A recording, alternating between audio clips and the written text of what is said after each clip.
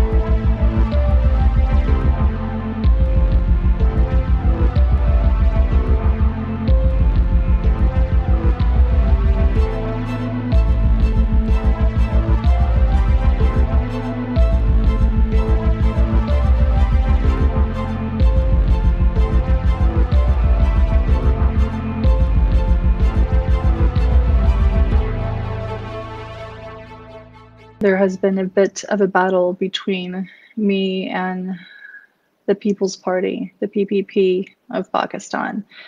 The reason they claim is because I posted a tweet that was allegedly defamatory in nature regarding the late Benazir Bhutto. Let me be very clear, as a woman, as a human being, I have never, nor do I currently, nor do I ever intend to have any interest in defaming anyone, especially a woman or an individual that belongs to what may be perceived as a vulnerable population. I have had many pleasant, wonderful experiences here in Pakistan, my second home, but I have also had some very negative experiences in Pakistan. And tonight I intend to share a bit about that with you. I have been in and out of Pakistan since 2009. I shifted here end of 2010, and I was invited here by the PPP, by the People's Party, when Zardari was president, Prime Minister Gilani, Interior Minister Rahman Malik, and the federal minister at the time, Makhdoom Shahbudin. Initially, things were quite pleasant. I was very well facilitated.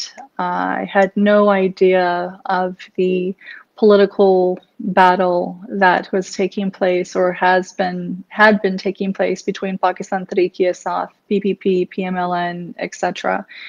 And because I had been assisting PTI gratis on my own time with their social media strategies back in late 2010 and 2011, I learned eventually that PPP was trying to draw me away from PTI. This battle is really not about that tweet. This battle is really about individuals who know that I have a lot of dirt on a lot of people in this country, and it's primarily those who use and abuse others, particularly women and vulnerable populations, and I am one of them.